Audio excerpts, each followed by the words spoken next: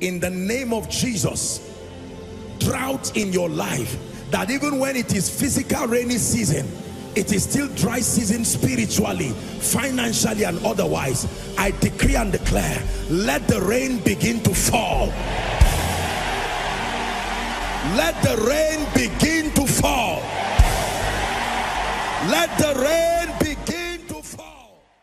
You're welcome to another spirit-filled message on Christocentric Message. If you're new to this channel, I would entreat you to hit on that subscribe button and then to like this video. As well, I would want you to share this message across, because we believe that as this message is coming forth, it's going to bless you. Graces are going to be imparted unto you, and then God is going to visit your home. Thank you for watching. Stay blessed.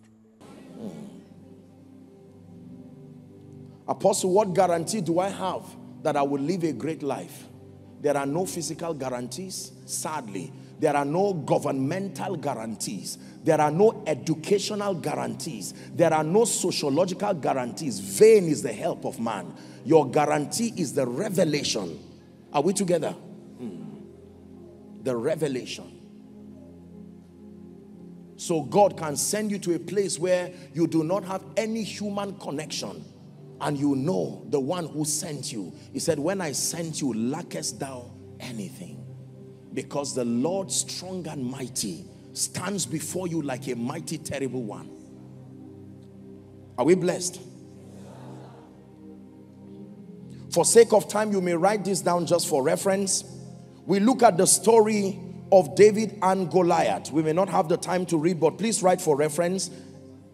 1 Samuel, when you read 1 Samuel from verse 1 Samuel 16 down to 17, you read everything, the entire verse. It talks about the young boy David. Now David was a shepherd. Are we together? And in carrying out his duty, he experienced something about the God who was strong and mighty. With that strength upon him, he tore the mouth of the bear and the lion. One time, this 6-footed beast called Goliath of Gath was threatening even the warriors of Israel. And Saul, alongside his men, the Bible records, they were afraid, and he kept threatening them every day. Bring me a man that I would fight. And the young boy went to serve his brother's food as a teenager, and he heard the beast roaring, and he said, please, can I know what is going on there? And he said, this man is looking for a man to fight him. And he stood with confidence and said, what shall it be done to this man? He was already discussing the rewards, because as far as victory is concerned, now you need to understand the stature. Listen. You need to understand the stature of the man he was talking about. 6 fingers, 6 toes. Goliath of Gath. The brothers were angry and they said, leave this place. He said, let me tell you something I have not told you.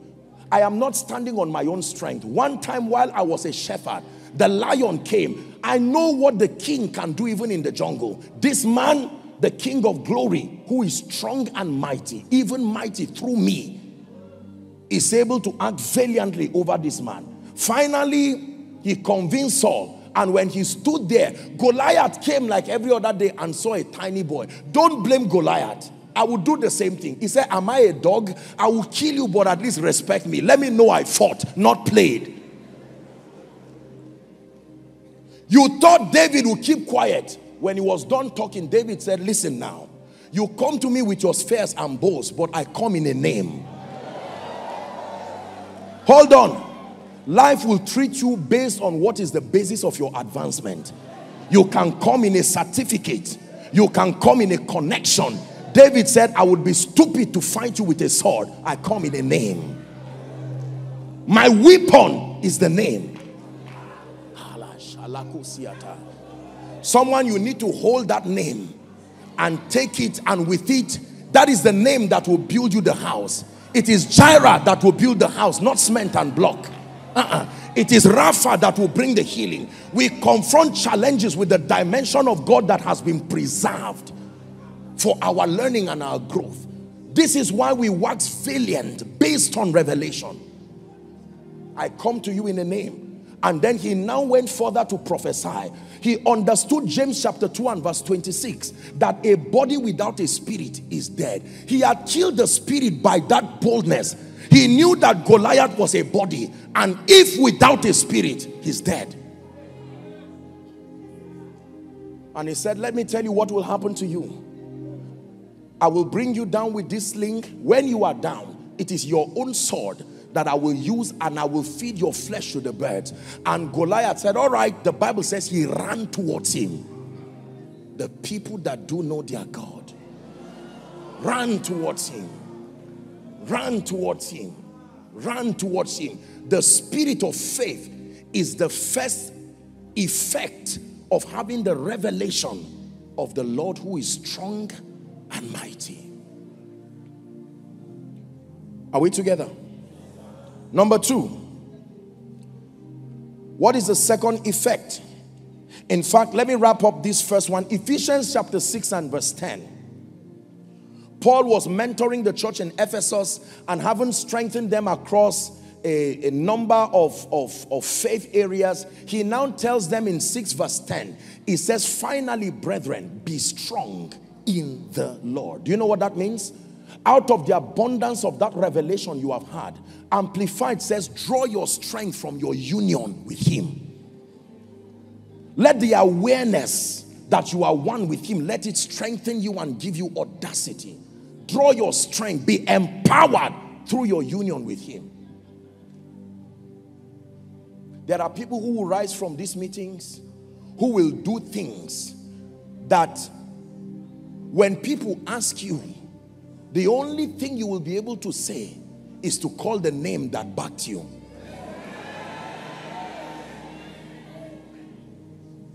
Listen, we are not much in ourselves. The Bible clearly tells us that our sufficiency is not of ourselves. Are we together? The amplification factor in the life of any man doing exploits is the name he has found. The name of the Lord is so mighty, it can become a strong tower that the righteous will enter and he is saved. A strong tower is not the only thing the name of God can become. It can become a shield and a defense. Are we together? Aaron was commanded to bless the nation of Israel, and the Lord said upon that blessing he will put his name. And that is the reason why they will be blessed indeed, because his name is upon the speaking. Number 2, what is the second effect of having the revelation of the Lord strong and mighty? Are you ready? Supernatural empowerment to demonstrate the might and the power of God to your world. So the first implication is access to the spirit of faith. Second is supernatural empowerment. Supernatural empowerment to demonstrate the might and the power of God to your world. In 2 Corinthians chapter 5 and verse 20, the Bible clearly tells us that we are ambassadors. An ambassador is an extension of the conviction, an extension of the value, and the promoter of the interest of another. Is that true? When you call someone a brand ambassador, it means everything about the life of that person should reflect who he's representing. So if it is true that we are ambassadors, then if he is the Lord strong and mighty, it means captured within the frame of your Christian experience should be a revelation of that truth. Not just from God, but through you. We are ambassadors, the Bible says. Are we together?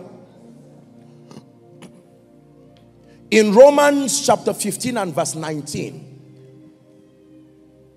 the Bible tells us how to preach the gospel fully. Let's read together. Ready? The complete gospel is that which captures the dimension of God. The power of God must be represented in your gospel for it to be complete. Through mighty signs and wonders, he says, by the power of the Spirit of God, so that from Jerusalem and round about Illyricum, I have fully preached the gospel. That means if the only thing I say is the message, it is not complete. It must be the message and the power component revealed even in my gospel. Are we learning? In John chapter 4 and verse 48, Jesus was speaking and he said, except ye see signs and wonders, he said, ye shall not believe. There is a world and a generation that is clamoring for an experience of God. Are we together? The way God designed his system and his economy is that his words precede his power, but they are never alone. Every time you see the word of God, behind it, the power of God is following. In Acts chapter 1 and verse 8, Jesus was speaking to them. Remember when he resurrected, he gathered them, and for a period of 40 days, he kept teaching them on the matters of the kingdom. And they asked him a question. They said, will you at this time restore the nation of Israel? And he said, it is not for you to know the times and the seasons that the Father has put within his care. Verse 8 says, but ye shall receive power. After that the Holy Ghost is come upon you. He said they would receive power. And he says the power will make you a witness. That means it takes more than being there to be a witness. It takes more than seeing what happened to be a witness. It takes power to be a witness. You will be a witness in Jerusalem, Judea, Samaria, and to the uttermost part of the earth. One last scripture. In Acts chapter 4 and verse 33. I love this scripture. It has inspired me for many years. It says, and with great power gave the apostles witness of the resurrection of the Lord Jesus, and great grace was upon how many? There are certain things in the spirit that are for some, like the fivefold. He gave unto some. But when it has to do with access to power and grace, great grace can come on them all. Are we blessed? I wish I had the time.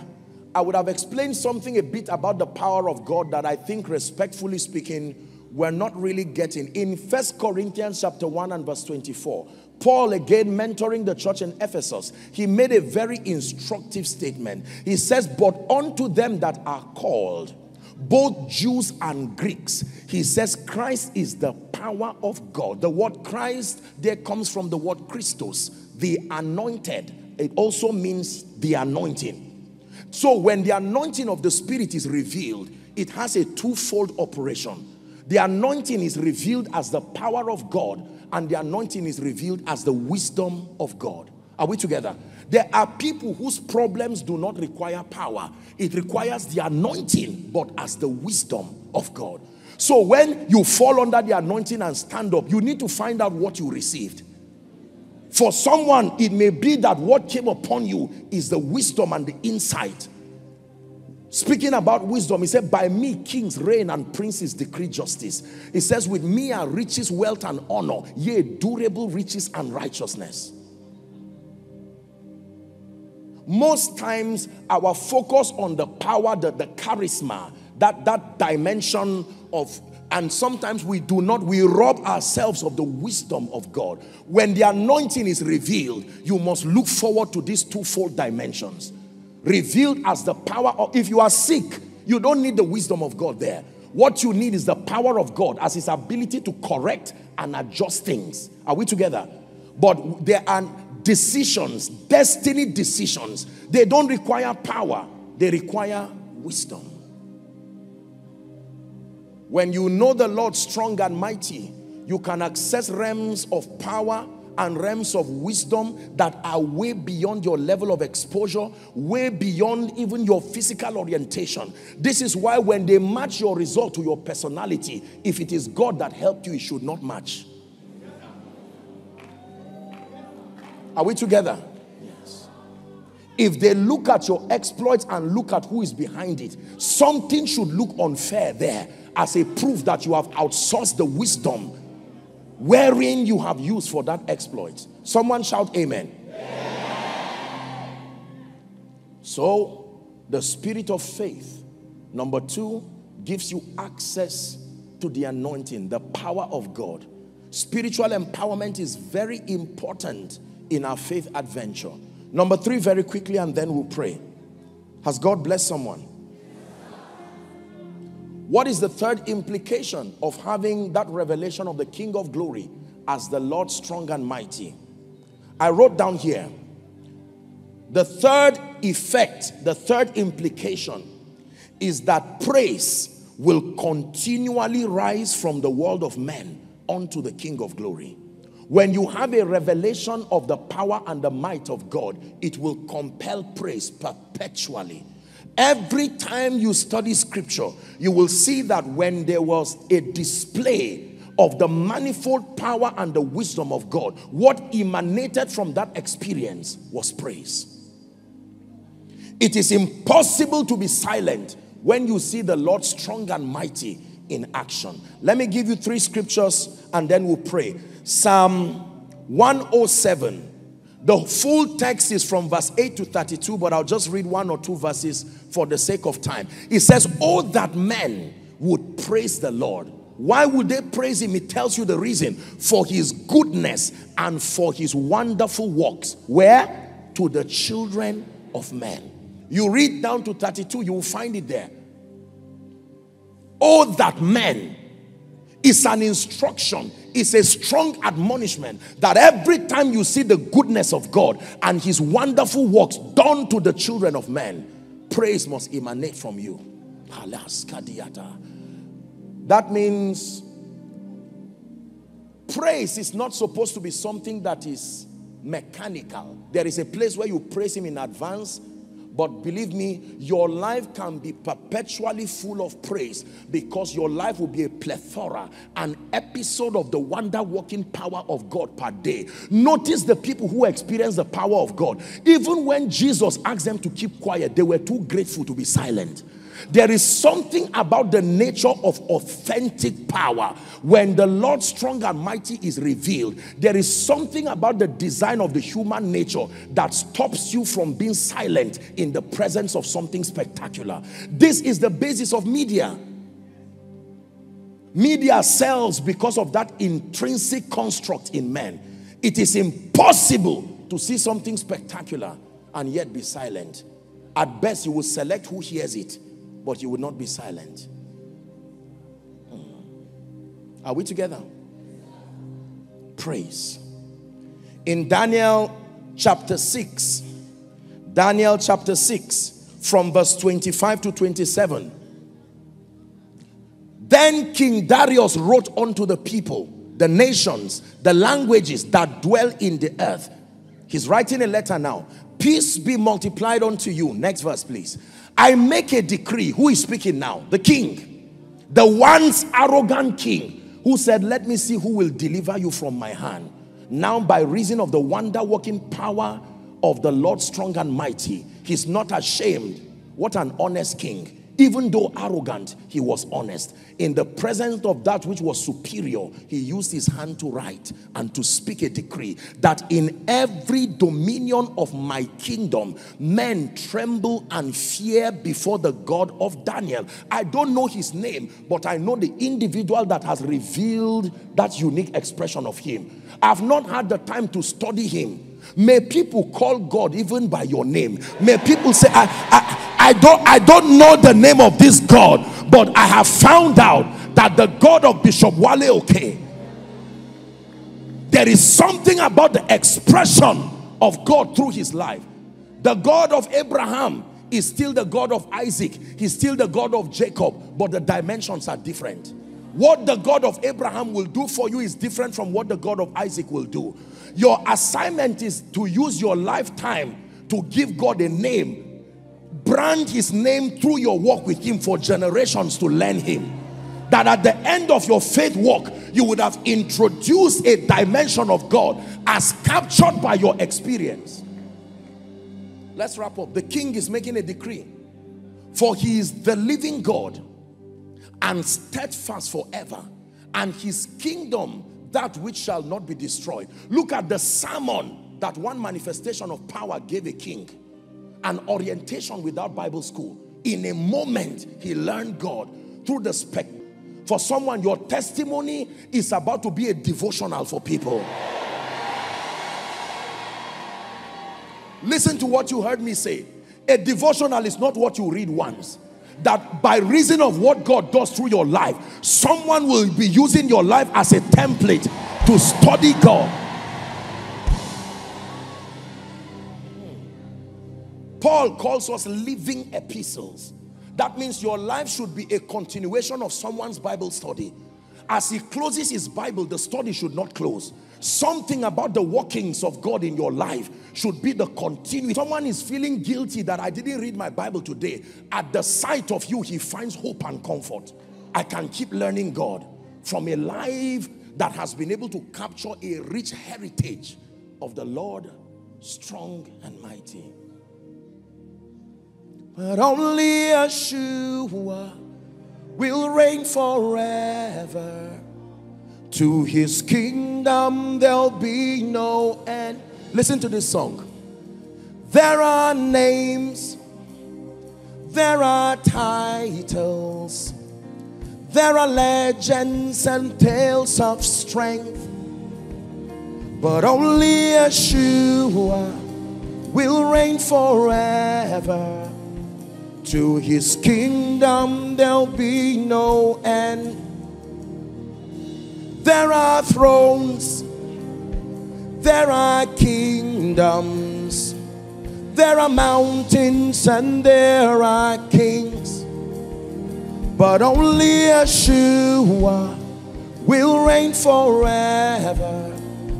To his kingdom there'll be no end. Let's wrap up that scripture, 26. The king is making a decree. Daniel, I make a decree.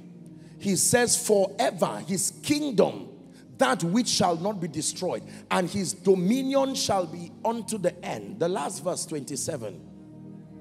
He said he delivereth and rescueth. This man did not go to church to learn this.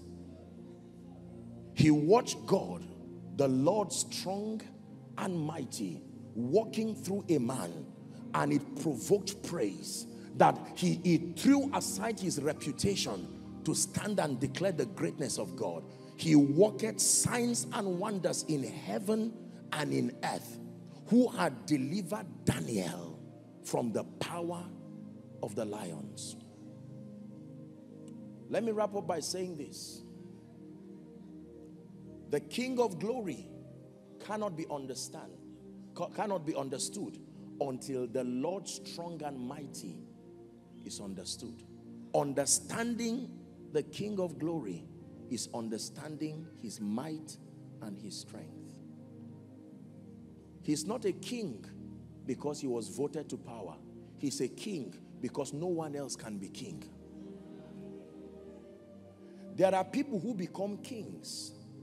I was watching the election in Kenya, and you know, they just upheld the other party, and you know, by the privilege of God's grace, when I was there, I had the opportunity to meet both parties and to have a discussion with them, and just to encourage them for the sake of this. Listen, if there's a verdict, you accept it, this and that and that.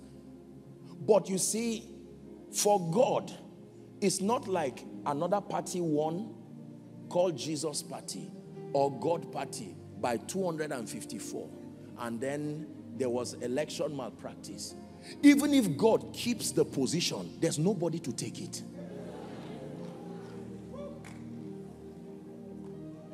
He shall reign. Please stand. He shall reign. He shall reign forevermore. Emmanuel, God is with.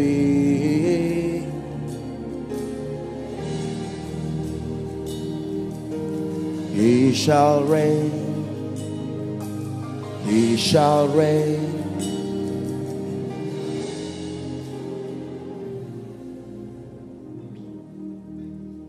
Let me lend a minute or two to make a very important call. John chapter 17 and verse 1, the Bible says Jesus lifted up his eyes unto heaven, and he prayed and said, Father, the hour has come, glorify now thy Son, that thy Son may glorify you. When we get to verse 3, he says, and this is life eternal, that they may know you, the one true God, and Jesus whom thou hast sent. There are many keys of the kingdom, the mysteries of the kingdom, but there is only one key to the kingdom, and that key is Jesus. The Bible declares there is no other name under heaven given to men by which we must be saved. Are we together? And I don't want to take for granted that even though this is a very spiritual gathering, that someone is here, because the Bible declares that the Lord added daily, not as many who should be transformed, as many who should be saved first. That means everywhere there is a gathering of God's people, there is always someone there sent from God to be saved. I'm going to make 2 altar calls in one right now. Number one, for those who are saying, Apostle, it's an honor to have listened to the things that you have shared, and here at this convention, I've been convicted hearing you speak. I do not know this king. I'm like Darius. I have seen what God has done through our father, Baba Wale Oke, but I do not know him for myself. Unfortunately, those who will do exploits are the people who know their God. He can start as someone's God, but the process should later evolve him to become your God. It must never stop as the God of another. He must become your God. They told the woman at the well, we believe, not because of what you have said again. We came because of your testimony, but haven't met him. We know that he's now our God.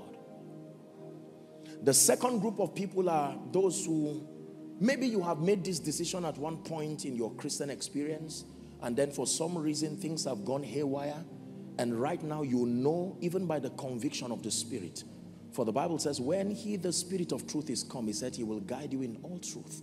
He says that he will reprove the world of sin, righteousness, and judgment. And whilst you are seated there, the Holy Spirit is speaking to you and saying you can make it right. I'm going to make a call for these 2 groups in one. You want to make things right tonight so that you can know the King of Glory. He can be strong and mighty in your life. He can be strong and mighty in your destiny. Wherever you are, I will count 1 to 5 for sake of time. I want you to leave your seat very confidently and come and stand before the King of Glory. I begin my counting now. 1. Young and old, be bold. Come before the King. 2. Win that war of destiny once and for all. If you're coming, please run. If there are people coming from outside, let's hurry up so that we can redeem time. 3.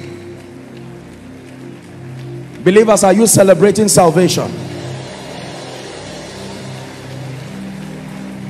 The King of Glory wants to give you an experience.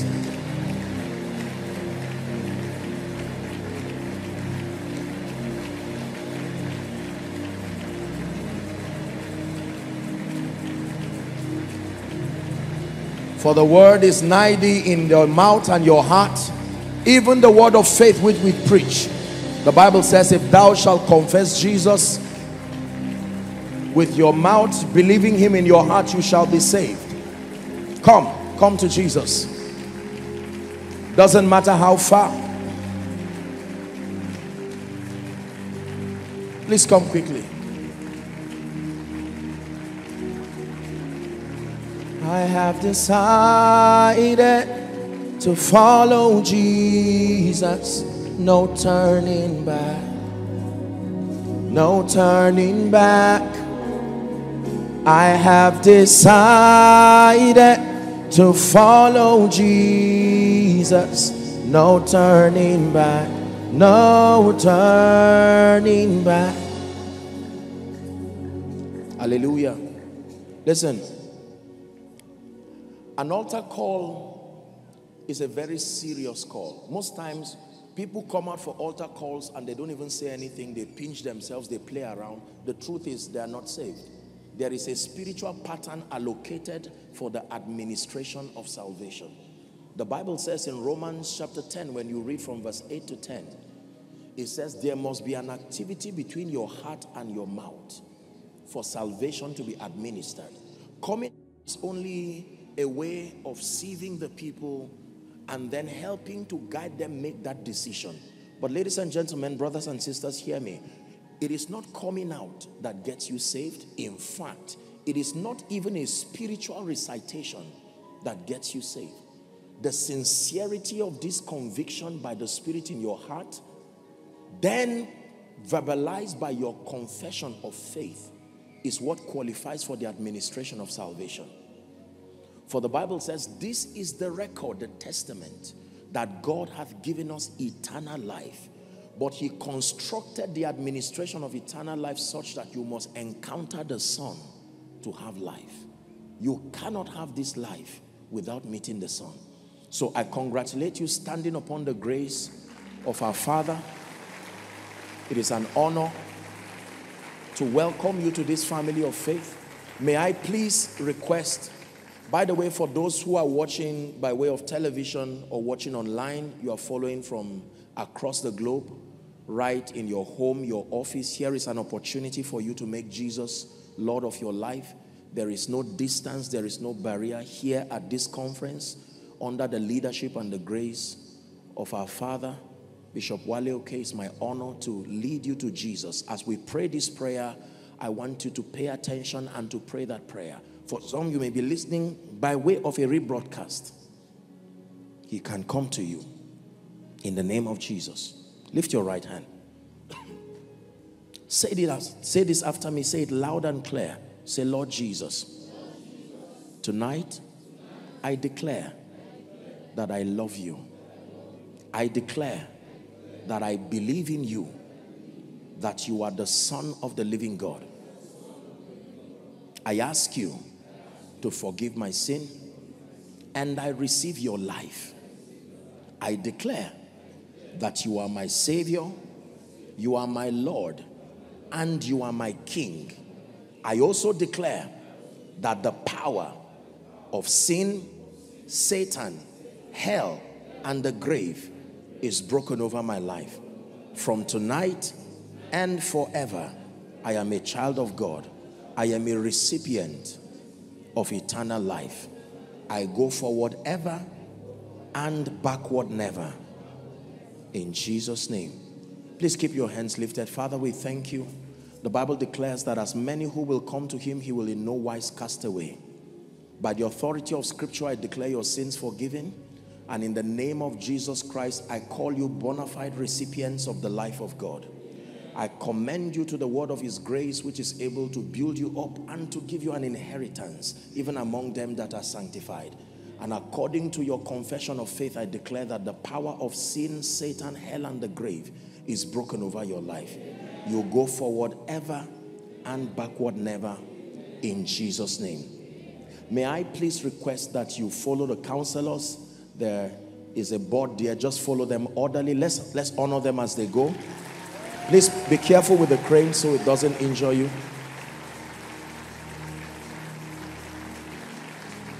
Hallelujah. Hallelujah.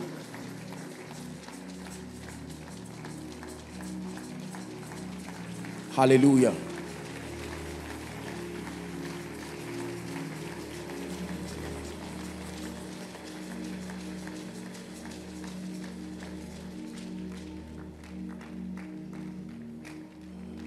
I want to stand upon the grace of our Father. And Daddy, thank you again for this opportunity. I do not take it for granted. I am truly honored and truly grateful. I have the honor of speaking over our lives. Kings rule by their words. The Bible says, where the word of a king is, not the word of a man, where the word of a king is. Psalms 82 and verse 5 says, they know not, neither will they understand. They walk on in darkness, and all the foundations of the earth are out of course. Verse 6 says, I have said, ye are gods, and all of you are children of the Most High. 7 says, but you shall die like mere men and fall like one of these princes. In the name that is above all names, I stand upon the grace of our Father and every servant of the living God here represented, and I declare, the same way the gates open for the King of Glory to come in, every gate that has been closed over your life and destiny, we speak to it now. Ephata, be open. In the the name of Jesus Christ. In the name of Jesus Christ. In the name of Jesus Christ. Gates of new dimensions, gates of new seasons, in the name of Jesus. The Bible says in Acts chapter 12 that Peter was bound hand and glove, and 8 soldiers were protecting him. Verse 5 says, but prayer was made of the church unto God for him. And an angel came, and the Bible says when the angel tapped him, the first gate opened, the second gate opened. Listen, he said he came to the iron gate that opens to the city. There is a gate that controls influence. If that gate is open, what you see in front of you is the city.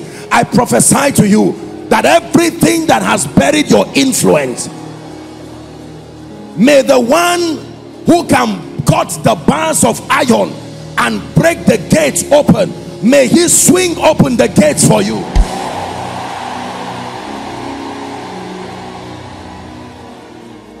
And then he says, at midnight, Paul and Silas prayed and they sang. And the Bible says the people in the prison heard them.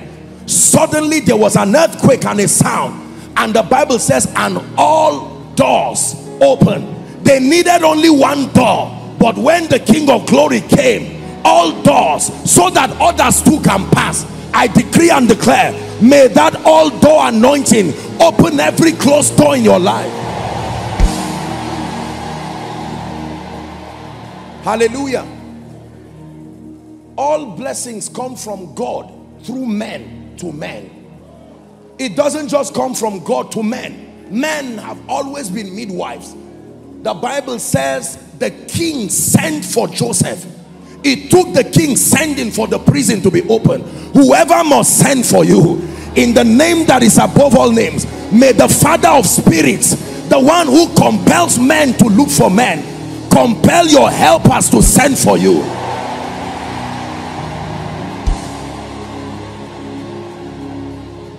In the name of Jesus Christ. And on the third day, the Bible says that an angel came and rolled the stone and sat on it for the King of Glory to come out. The kind of angelic assistance you need.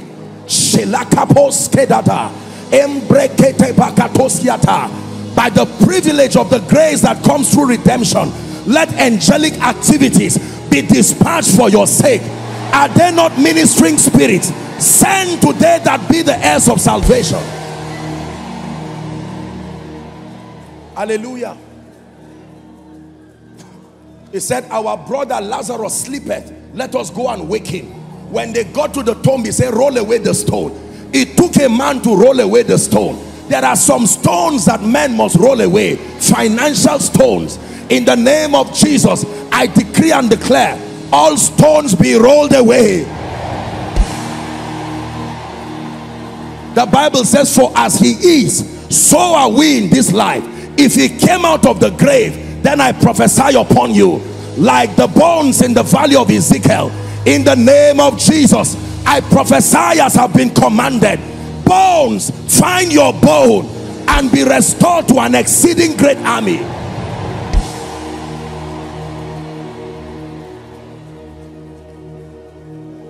Hallelujah.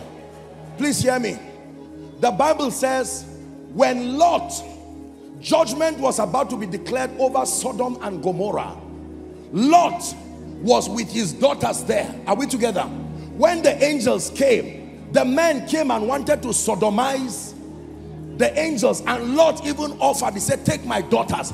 And the people refused, and the angels struck them with blindness. My Bible says they wearied themselves at the door. You can be close to the door, but if your eyes are not open, that you are close to the door, but it will still not open. The miracle of open eyes. The Bible says, then open ye their understanding, that they might understand scripture. In the name of Jesus, may the King of Glory open your understanding. Access to light. Paul was praying over the church in Ephesus, chapter 1 from verse 16. He says, I bow my knees to the Father of our glory, that he may grant unto you, wisdom and revelation in the knowledge of him. Knowledge is not revelation. It is knowledge and understanding that becomes revelation. You can have knowledge and awareness and yet not have revelation. The eyes of your understanding, it says, being flooded with light, that ye may know.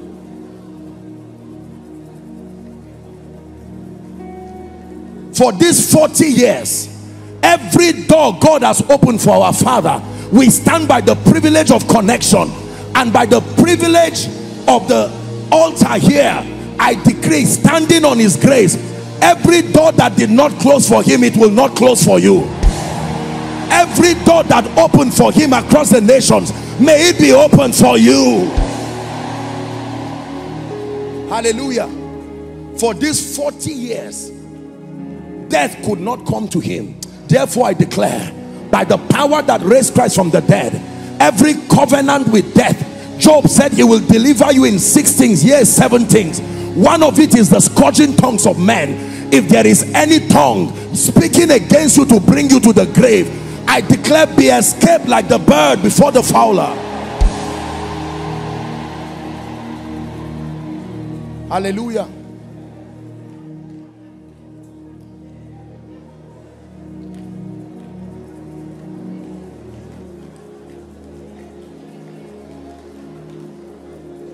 Now please listen, everyone. I've been given the permission to do this, and I just want to do this. Just help those under the anointing. When Cornelius, please listen carefully. When Cornelius, the Bible called him a centurion, and he said he was a devout man who feared God. I hope you know that the salvation of the Gentiles started in Acts chapter 10. And it came through the wings of a man who understood 2 things.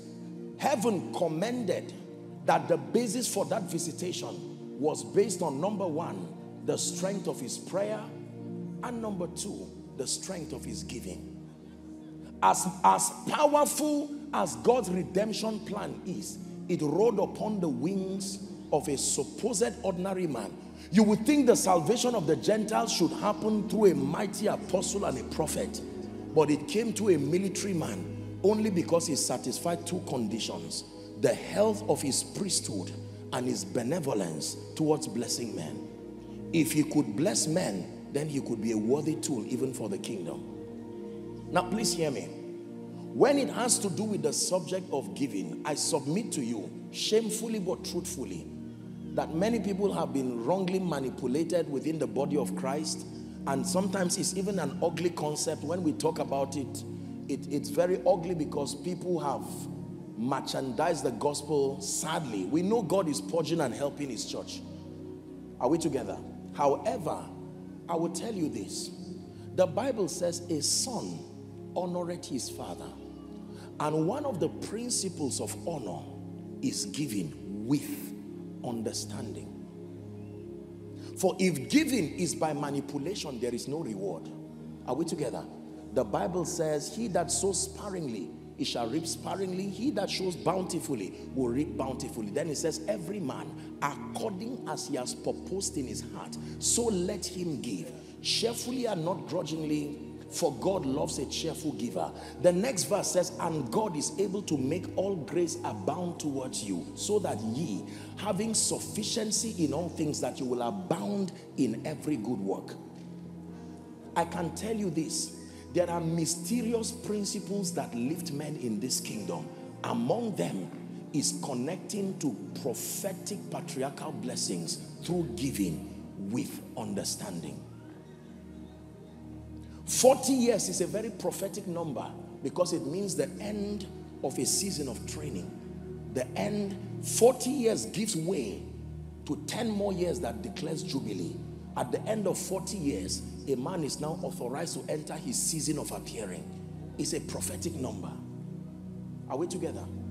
And I want to challenge us to give, beginning from myself. I will not preach what I don't believe. I will not preach what I don't understand. I will not preach what I don't agree with. I have preached and we have spoken about the King of Glory. The entire plan of redemption was given. That God carried his son as a seed and sowed him to the earth. And as a result, he's today received many sons into glory. I want to challenge you. I've already agreed with God even before I came here. I will tell you the truth. I fear God. I will stand before God. I will not be a party to anything that does not glorify Jesus Christ. But I want to challenge us to give. And this giving is twofold. Number one, to honor this work and to honor these 40 years. To tap into this grace that God has so lavishly granted our father and our mother. But number two, I want to challenge you. We are sowing into the anointing of our Father. It is not compulsory, it is by revelation. But I can tell you this is the mystery behind the rising of many people. I know that this principle works if done with understanding. I'm not going to give you any amount.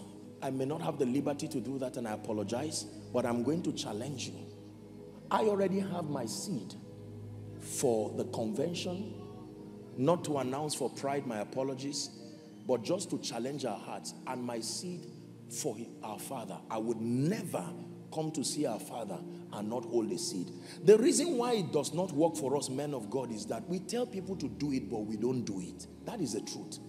The same Lord is rich unto all. Anyone who does this in truth and with understanding. I know the things that have changed in my life. Once upon a time, some of you may have heard my stories, when I met two women, daddy, and I was going to buy sugar cane, and the women were standing there like our mommy. And I pleaded, I said, I will pay for you, just to honor them, not looking for anything. And one of those mama looked at me. They were blessing, and I didn't really pay attention. But she looked at me with audacity and said, my son, forever walk upon gold. This was what she spoke to my life. It was in a city, midwifing Kwara State and Ekiti State. I returned from preaching many years ago in Afe Babalola University. On my way returning to Kwara to take a flight down, to Abuja and then return back home, I decided to stop in a small village there where I saw that people lived mysteriously long. I saw the obituary, 100 and something. Every time you see repetition of patterns, there is a grace supporting it there. Are we together? The Bible says, for this purpose, many are weak, sick, and do sleep. What is the sin? Not discerning the body. There are spiritual investments that reside within the body that through honor and discernment, you can tap into it. I was a man of God, but I had to throw that away. When I stopped, I couldn't speak Yoruba. So I pleaded that they should look for someone. I said, who is the oldest man now in this city? My apologies that I'm taking some time, sir. My sincere apologies. But I just want to charge our hearts so that we can receive. I stopped there and I saw a man, 136 years. He had just died. I couldn't believe it. In Nigeria, I know the kind of call God has for me. The kind of my call is close to death perpetually. So when I find an anointing for longevity, I tap into it with wisdom. Are we together? I've been in the midst of many crises right from the time in Zaria and the north, even before the Lord brought me. I know what it means to be close to the gates of death. I know men are preserved by the wisdom they have. Are we together? And I carried a seed, and I saw some women there, and we finally got a man who was speaking limited English. And I said, please, they should take us to anybody who is the oldest there. We entered a room, and there was a man, I think he was probably a senior apostle. He looked like a man of God. And I was talking, and they would interpret. And we said, Baba, we are men of God, and I just want to come and honor you and to have you bless us. He sat on his chair and laughed and said, kneel down. See, those who have this thing know they have it. This is a true story. I got down on my knees with my seed, and he began to speak in Yoruba. I didn't hear one thing he said, but I felt like a crown was being put upon my head. Once that was done, I got up, sowed the seed, and blessed him. Going to go and enter the car, I saw the women that were standing. And I said, let me go and appreciate them. And they now told me this 136-year-old man who died, that was his wife standing. No glasses, no stick, no nothing. The wife of his youth. I went back. I said, madam, he may have died, but the Bible says two shall become one. So he's still alive in you. Pray for me again. This is a true story. If I'm joking, I'll tell you I'm joking. The woman tapped me and said, follow me. I walked with her and we entered a room, Daddy. And when we entered that room, she started showing us pictures. She was the wife of his youth. And you know they married very early. That woman remained with him like that till the final days. And I said, Mama, please, can you pray for us? She took off her shoes and said, kneel down. She stood on barefoot on the ground. And for the next 15 minutes, she was praying. I can tell you, I am a product of many anointings. And it did not just come through prayer. That's the point I'm trying to show you. Some came through prayer. Some came through prophetic seed connection with understanding. Forget about the abuses here and there and some of the mistakes people have made. I want to challenge someone right now. May I please request if we can display the ministry account number? I don't know how we are going. Okay, beautiful. I don't know how we are going to do it. For those who have a prophetic seed, particularly for our father and our mother, may I please encourage you by the mercies of God. You may want to label it. You may want to get the account details. I don't know how the officials will coordinate it. But I'm going to pray. May I encourage everyone to sow something. I want to pray right now. A transfer you can make, whatever it is. Whether it is now or later, just a word. I have the permission to do this, and I just want to do this, and then we'll step down. It's an honor for us to do this, to do it with understanding. Hallelujah. Those who are following online, you love our father in the Lord, Bishop Wale Oke, and his dear wife. You believe in what is happening here, and you are tapping into that grace, sowing into his life, and sowing into the vision and the conference. We're about to pray. Hallelujah. I'm standing in faith by the privilege of God's grace alongside every great man of God here, fathers of faith here represented, and together as the church of the Lord Jesus Christ, those who have been privileged to be partakers of the grace upon our Father, we want to pray. Hallelujah. You can use the account details. You have your seed there. You can sow. I may not necessarily ask you to come out, but I want to challenge you to really, really sow from the depth of your heart. Your church can sow. Your business can sow. As an individual, you can sow. But make sure you do it with understanding and revelation. It is not the activity that produces results. It is the understanding and the purity of heart that supports what you are doing. Let's pray. Father, again we stand upon the grace that you have so lavishly invested upon our father and our mother and upon this great vision. Lord, I stand in partnership with every man and woman of God in this place, veterans of the gospel. And Lord, together as a united family, we thank you for the gift of our father, Daddy Wale Oke, and our mother. We thank you in the name of Jesus for this great vision, 40 years of exploits even by the Spirit. Father, in the name of Jesus, you have challenged your people to sow, to honor our parents, to sow, to honor the work. Therefore, Lord, I stand by the privilege of this call and by the privilege of this grace. I declare, for everyone who has given, is giving, and will give, may the God of heaven, who answers by the name Jireh, may he visit you. In the mighty name of Jesus. I prophesy to you like the prophet said over Samaria. For some of you, by this time tomorrow, in the name that is above all names, may the Lord turn your captivity and give you joy. In the name of Jesus Christ. Like Elijah spoke to the woman in Shunem, I speak to you, your bread will not be spent. In the name of Jesus Christ. When men say there is a casting down for you, let it be that there is a lifting up. Paul, explaining the mystery of the seed, said God is able to give your seed another body. You are sowing money, reap favor. You are sowing money, reap wisdom. You are sowing money, reap restoration. May God give your seed another body in the mighty name of Jesus Christ. The level at which you have given, you will never go below it in the name of Jesus Christ. And I pray for you, for every soul that is won through your seed, for every life that is mentored and transformed, for every activity that makes for kingdom advance that is sponsored by your seed, may it rise as a memorial for you in heaven in the name of Jesus Christ.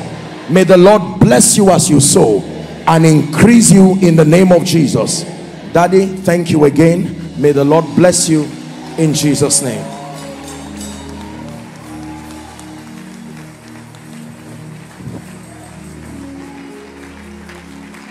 Give the Lord a big hand. Please give the Lord a big hand. Please give the Lord a big hand. Give him a big hand. Pastor Yomi, let there be music. Let's give everybody now. Now listen to this. I didn't plan to step on this altar today. If you watch it in the morning after the graduation, I didn't step in, but the water is stirred. And it's a very, very prophetic moment. The man who's bringing the next word is in the house. I recognize Pastor Oju Uyemade. Please give him a big hand. I recognize him. But I want the very, very important activity of giving to be concluded. It's the ordinary giving. Your seed is very precious.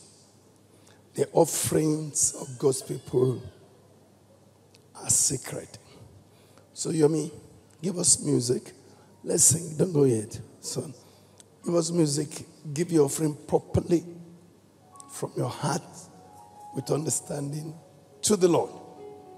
Then we'll do something. Praise the Lord. Yomi, are you there? Come on now. Thank you. You are the mighty God, the great I am. Hallelujah. Hallelujah.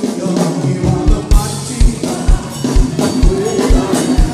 Hallelujah. You are the mighty God, the great I am. Hallelujah.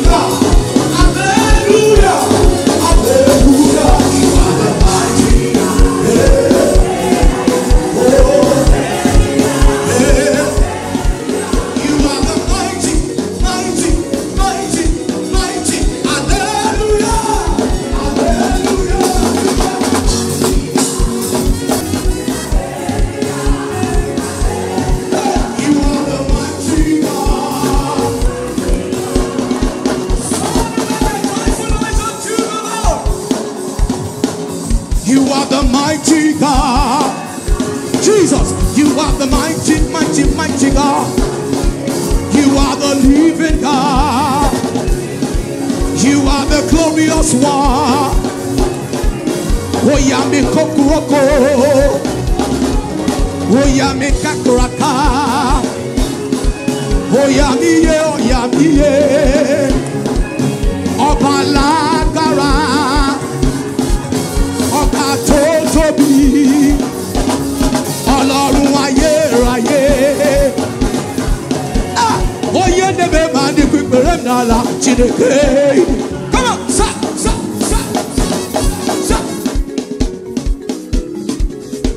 Somebody shout Igwe. Oye nebe mani kwikpere nala Chineke idima. Chineke marama. Hey, oyoma, oyom, come on, oyom, say, come on, hey, come on, hey, oyom, oyom, oy, ebube dike, sa, ebube dike, ah, otimbolombo,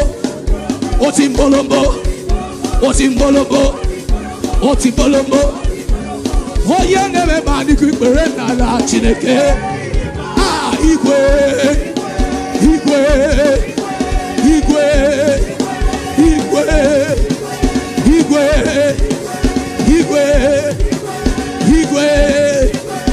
ah, I will lift up Jesus. Somebody give the Lord a shout of joy. If you have not been able to give your offering, give a wave. Let me see you. You have not been able to. Okay, all of us have. Now, give me a few minutes. In the period of praying, preparing for this convention, the Lord particularly spoke to me. It is going to be a generational shift convention. It's going to be a generational shift.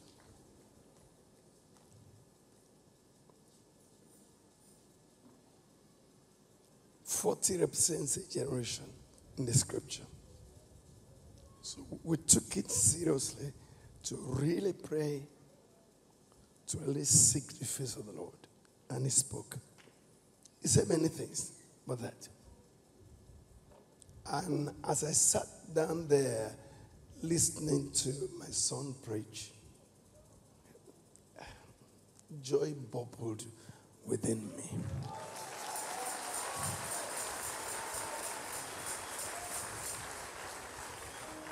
The future of the church in Nigeria is glorious. Listen to this. Boko Haram is no problem. Let me hear your amen.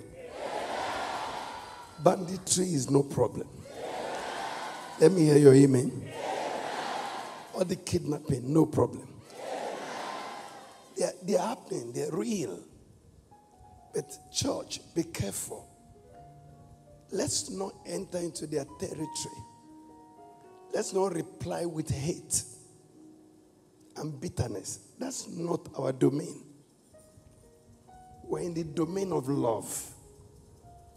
They're in the domain of hate. If we cross over from our domain to their domain, we will lose. Because that is not our native territory. We're not fitted for it. We cross over into a domain of hate, bitterness. My friend, we are like fish out of water. But we stay in the domain of love. And we unleash the ability of the King of Glory. What's Boko Haram? Recently I was praying and thinking about this. The rate at which Muslims were getting born again in the 70s, in the 80s, was serious. But since people begin to respond in hate, something is happening to that. We must go back to our domain. Let's go back. That apart. A few years ago, I think about 12 years or so, there are witnesses here. And I was standing, man of God, Professor Peter Wagner traveled down to Nigeria shortly before he died and called a meeting of apostolic leadership in Nigeria. We held this meeting in my friend's church, office. Bishop David people in all the apostolic fathers, the Pentecostals were there. Pastor Yedeboy, Dr. Omar Pai, Bishop Michael Konko, we were there. And Peter Wagner, professor of church growth, he says certain things. He said, I'm a professor of church growth. I studied the move of God all across the world together with my team. He said, there is no nation on earth where the move of God is so strongly felt like it is in Nigeria. He said, wait. You will clap. I'm saying something. I'm going somewhere. He said, we studied it. Bishop Bakri, you were in that meeting. He said, no nation on earth. He said, we studied everything.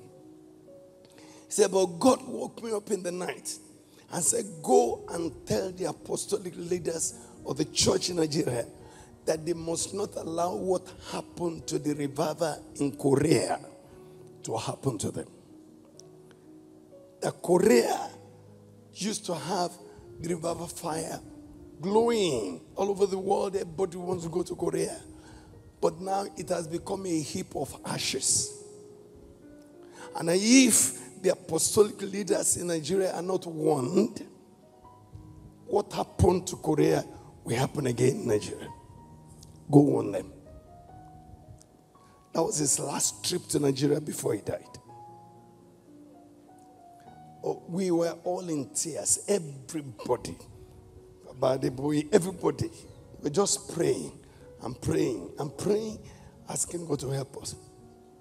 And then the Lord spoke that the church in Korea went through that disaster because there was a disconnect between the fathers who received the unction, the anointing, and the mantle for revival, and the next generation. They didn't carry the next generation along. And the revival died. Now, I've shared this in a couple of places. Pastor Kojo, please permit me. You trust the prophetic grace of my life. You have your time today. But please kindly come up. Please come. Come. Please clap for it. Give me.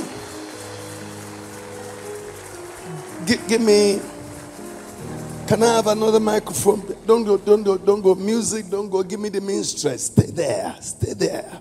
It's a prophetic moment. You know, it's a prophetic moment. He was telling me something. I went to preach for him at his annual pastors conference a few days ago. And there was a gentleman from Singapore who told him something about what I just told you now with statistics. I want you to share. This is very, very serious. And what is happening here today, this man represents a new generation. A generation. This.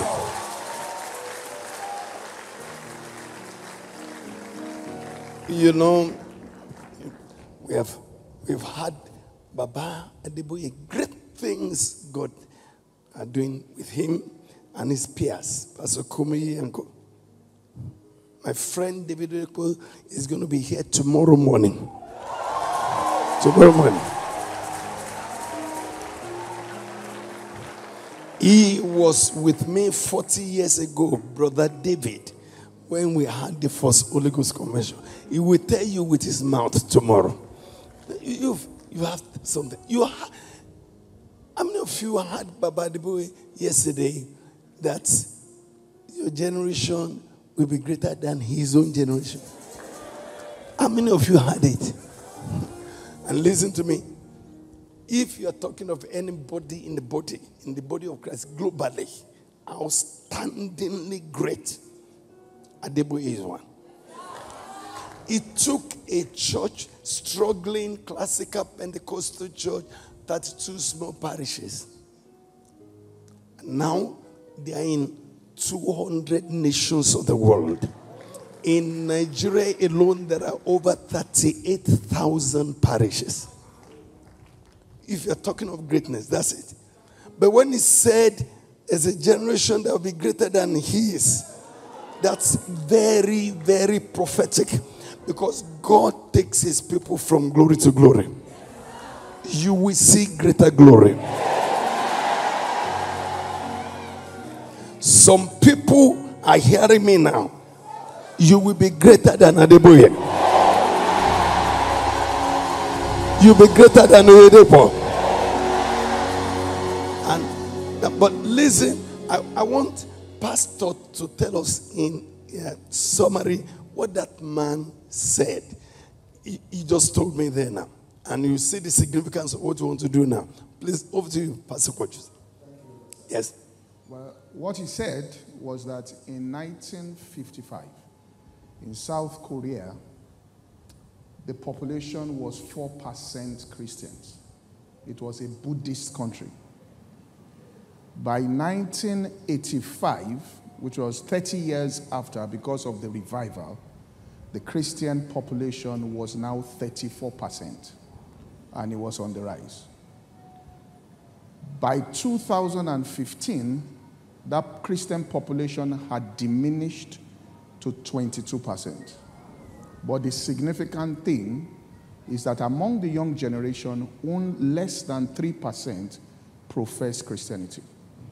So the next generation, they're back to Buddhism. To Buddhism. To Buddhism. Now, son, we're going to pray for you. I'm going to invite some people. I have some key officials of PFN here today. By the grace of God, when Baba spoke to you yesterday, and he referred to me as his commander-in-chief, that's how he called me. When I became national president of PFA, Baba looked at me. He said, son, you are my commander-in-chief now. He said, as far as I am concerned, and the entire Redeemed Christian Church of God, it is what you say that we will do. And Baba doesn't play with words. I felt like crawling under the ground. And since that time, he has stood solidly. Every instruction we give, Baba will just, He said, he told us that he has shown us how to lead. Now he will demonstrate how to follow. That's something, all right? Now, I'm representing over 65 million Pentecostals. I will invite some of our officials. I have one of our directors here, Pastor Femi Emmanuel. Please join me on the altar. Bishop David Bakare, please join me on the altar. Bishop Prophet Adelo Walker. Prophet, where are you? Prophet Adelo Walker. Wave your hand wherever you are. Prophet Adelo Walker. Adelo Walker. Oshun. Okay, please join me here. There's an elder statesman here who saw the old revival. Dr. Lekon Abatunde, please come join us here. Come. Dr. Lekon Abatunde, please join us here. Join us here. I'm going to invite Pastor Koju because you are the link. You are the link. You are the link. You are the link between our generation and his generation. And we want to unleash this generation to the world. And listen to this. We connected. We did a meeting, PFF from glory to glory. That was prophetic. Psalm 145, verse 4. Psalm 145, verse 4. One generation shall praise thy works to another. The revival that God has graciously given us in Nigeria shall never die. Never die. Never die. Never die. Never die. Never die. Never die. Never die. It will go from generation to generation. And it will engulf the world. In the mighty name of Jesus. I want this man, please surround this man of God. Everybody stretch your hands. Pray in the Holy Spirit. Just pray. Pray. Pray in the Holy Ghost. Pray loudly. Loudly. Loudly.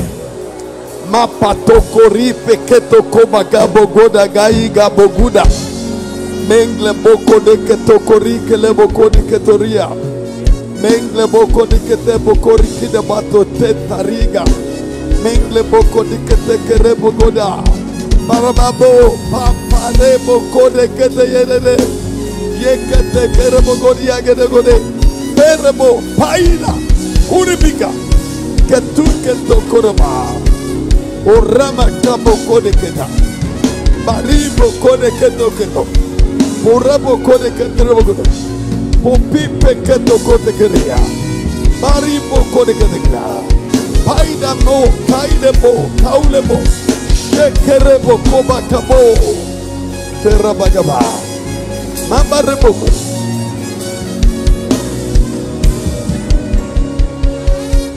In Jesus' mighty name we pray. By apostolic authority, we unleash you and your generation to the world. If Elisha carried the double portion of the grace and glory on Elijah, we command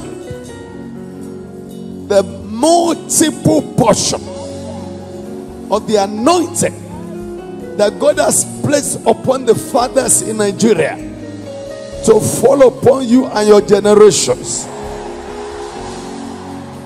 Go with might, go with grace, go with strength. Nations will bow before you. The enemies of Zion shall be crushed under your feet. You and your generation, you will ignite global revival. Global revival. Global revival. Global revival. Global revival. As we pray for you, we ask for that mantle of grace, glory, and power for end time revival to fall upon people of your generation, whether they be here or they are watching from their homes or wherever they are in the world. Receive the mantle. You carry the fire. Carry the fire. We speak over your life, Joshua Selman. You will not fall. You will not stumble. You will be gathered with the strength of El Shaddai. The Lord strong and mighty. The Lord mighty in battle. He will hold your hand. Beyond your capacity or wisdom or ability shall be the great experts you will do. Nations will bow before you. Nations will bow before you. You be a major instrument of revival globally. Globally. Globally. Globally. Globally. Globally. Globally. Great doors are open to you. Go with grace. Go with strength. Go with might. It is established irreversibly. In Jesus' mighty name we pray. Amen. Somebody give the Lord a shout. Give the Lord a shout. Give him a shout.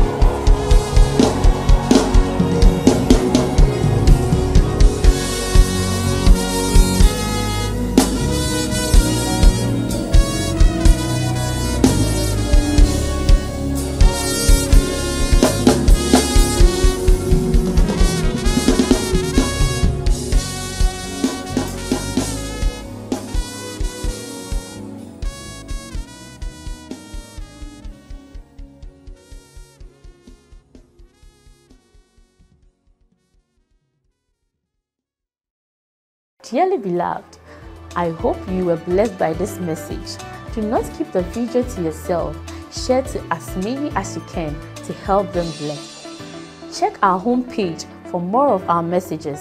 Subscribe to the channel, comment on it, like it. See you on our next video. Bye. Pray, pray, pray for your destiny.